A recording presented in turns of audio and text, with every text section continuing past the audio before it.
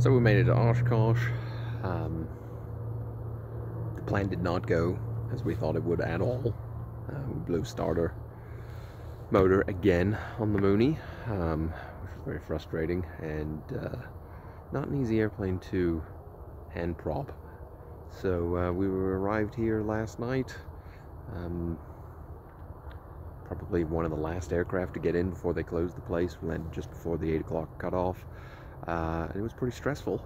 So anyway, looking forward to a good day here today. And we have at least arrived. So more stuff to come soon. Hope everyone else is having a great time.